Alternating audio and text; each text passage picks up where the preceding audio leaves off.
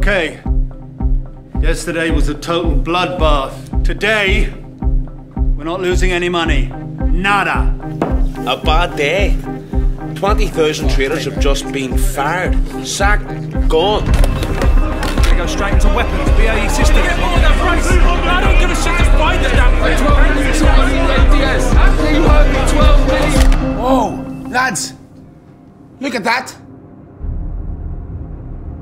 Mark, turn your TV on. You gotta see this. We have a responsibility to our investors. We have to think this through. You are this close to being fired. No, I wouldn't do this unless I was convinced I was right. You sure you want to put your career on the line for this? I know you guys are the best. So for fuck's sake, prove it.